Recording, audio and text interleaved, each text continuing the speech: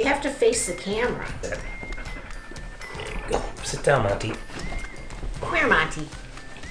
There. How about that?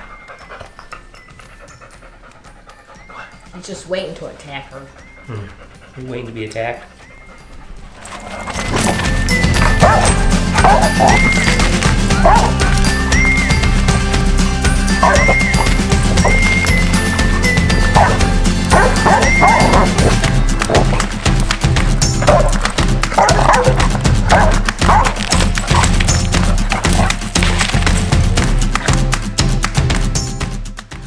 Hello everyone. Today we're going to do a video specifically about our two chows, Monty and Zephyr. You've seen them in many of our other videos, but today we thought we'd share you some insight into the chow breed themselves. Well, you know what today is? Today's Monty's birthday. It's your birthday. It's your birthday. It's your birthday. Yep. Today he is 4 years old. Yep. So we probably will do a little celebration later by giving him some ice cream. Why do we have chows? And that's an interesting question. And we've had chows for probably 30 years. When we got our first one back in, I think, the end of the 80s or beginning of the 90s. And we had a blue chow, which looked very similar to Monty, but a little bit more of a gray tint to the fur. And her name was Empress. And at the same time, we had two other dogs. Well, at the same time for a while there, we had two other dogs, two Norwegian Outhounds, which were the kind of breed of dog that we really liked at that point.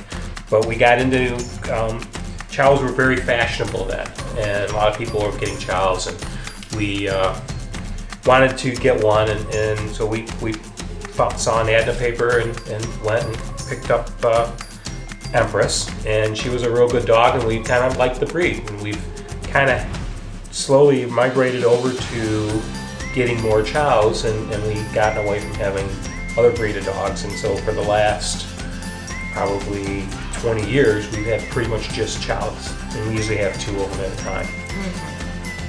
And so Monty, this is Monty here, he's the black one, and this is Zephyr, and they are both rescue dogs, though Monty we did get as a puppy. His whole litter was put up for adoption through the rescue.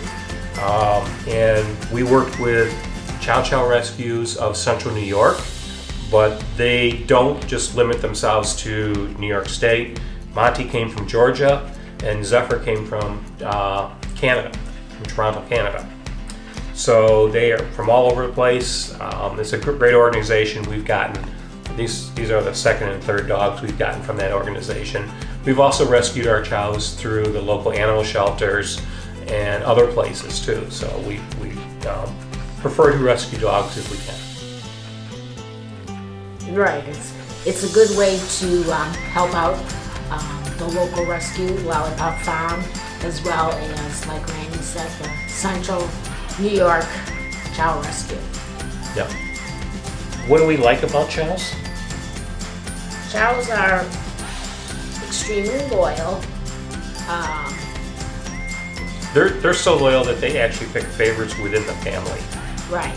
Right now, Zephyr's favorite is Randy, who she follows around exclusively and doesn't like to let him out of her sight. Occasionally, she'll come to me, but mostly to Randy. Yeah. And Monty, I mean, he really, likes both of us. He doesn't have a favorite. Now his favorite is Zephyr, really.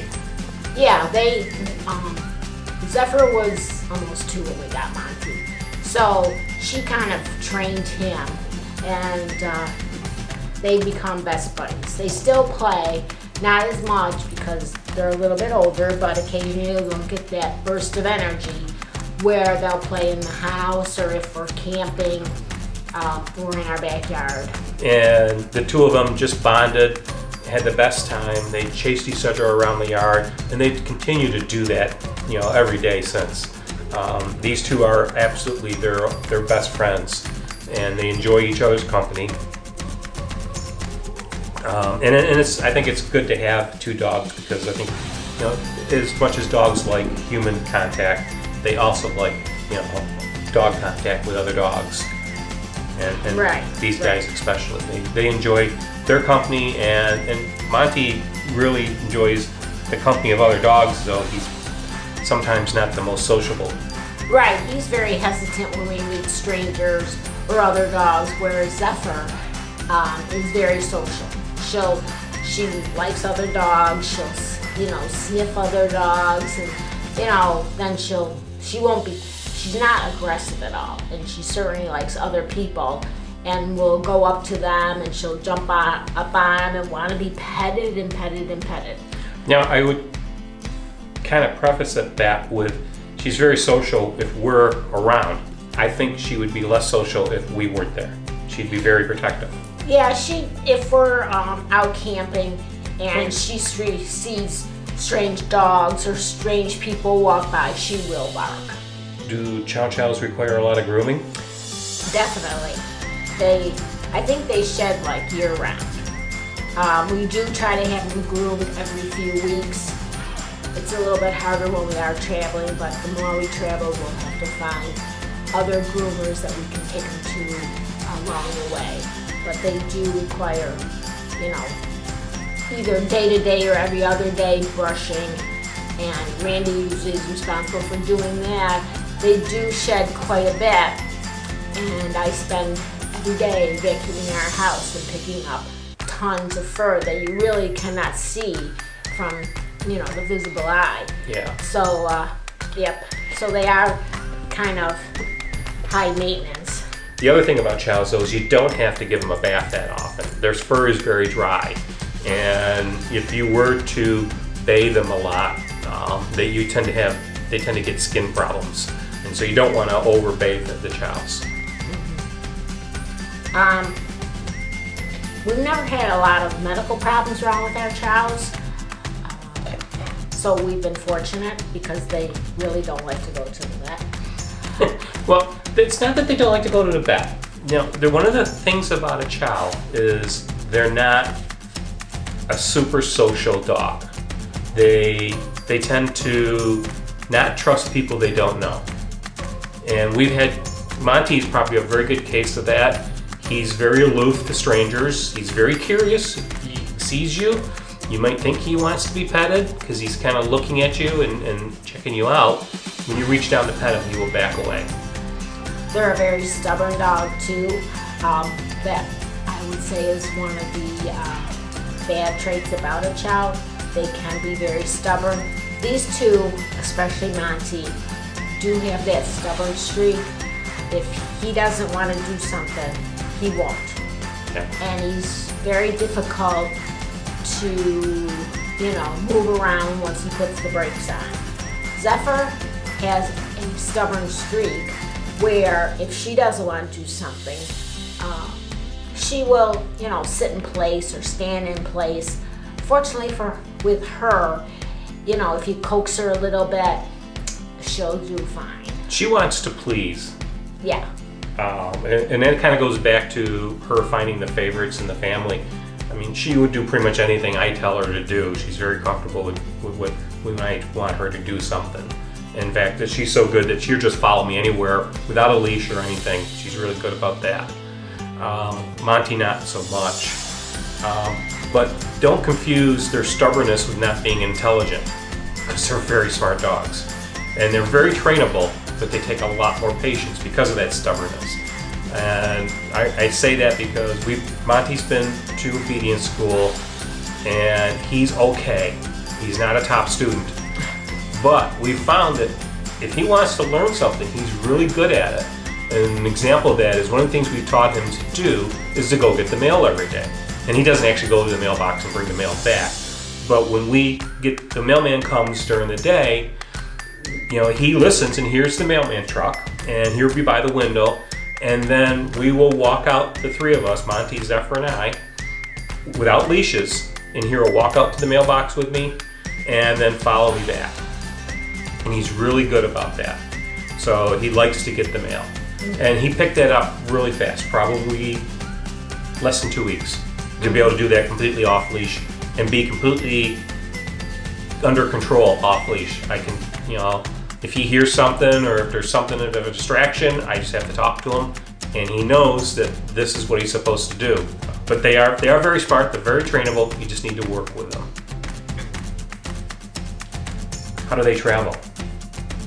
Oh, since we started traveling with him, or with both of them actually, they do ride in the back seat of our truck. Whenever they're in the truck, they do, whether we're towing the trailer or not, that's where they sit. Most of the time, Zephyr, once she gets in and gets settled, she'll sleep for hours on end. Occasionally she'll, you know, sit up. She might jump up on the center console or look out the window, but that's not very often, unless there is a treat involved. Monty, on the other hand, he's very interested in what's going on and where we are, you know, so he will sleep, but a lot of times he'll sit in the back or he'll jump up on the windows. But more times than not, after he's rested or been there for a while, he will jump up on the center console and look around. Not sure what he's seeing, but he likes to know where we are. We usually are, of course, in different locations, so he's very interested in that. But they are excellent travelers. Yes. So I wouldn't worry if you do have a chow and, you know, you do start to travel or are traveling. They are very good. They are very good campers as well. We should probably explain their names. We got into a naming theme with our dogs over the past few years. The past few dogs, I guess. And it goes back to, we rescued a dog, gosh, probably 20 years ago now. And he came from the rescue, and his name was Ranger. And we just liked that name, because at the time I had a Ranger pickup, Ford Ranger pickup. And so we just liked that name, and we thought it was really cool to have a dog named after a vehicle. And so we went to get another dog, and it was a female, and we, you know, decided, well, we're going to name this dog, and then we came up with Shelby after the Shelby Mustangs. And so you're starting to sense a theme here, and so that just kind of grew, and so we've had our next dog after Shelby was named Maverick. We had another dog named Sierra. Then we got to Zephyr, and we were trying to come up with a very unique name. And, you know, and again, staying with the car name theme. And so we thought, well, you know, Zephyr's really cool because there's a, Lincoln had a Lincoln Zephyr car, and we thought that was pretty neat.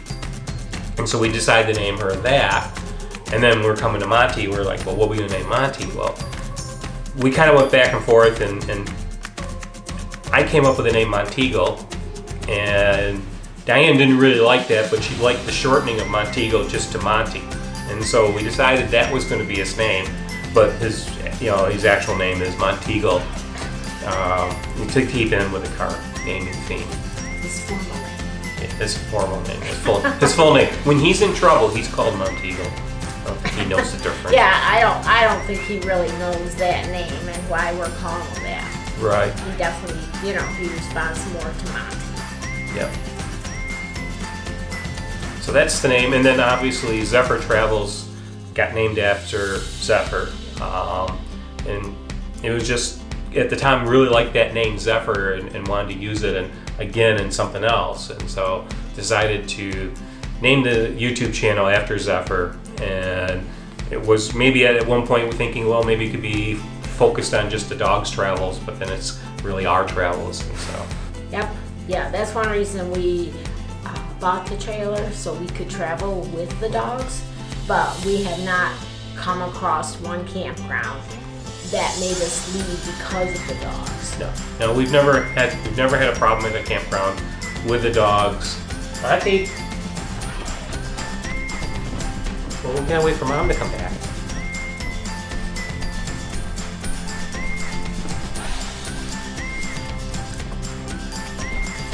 You gonna turn around? Yeah. Good boy, sit. Good. Take it. There you go. She's leaving. Yep, going to get the treats. Okay. Well, we hope you found this video interesting, and if you did, please give us a thumbs up. And what should they do to follow along? Subscribe to our channel. That's right, and ring the bell for notifications. That way you know you can stay up to date on our journeys, which don't seem to be happening too much right now. Right, we're kind of at we are at a stay-at-home mode because of the coronavirus that has hit the U.S. So for the time being, we are here, and probably will do more videos of what we're doing, including the dogs. So stay tuned, and if you thought about getting a chow or any dog, I would highly recommend it.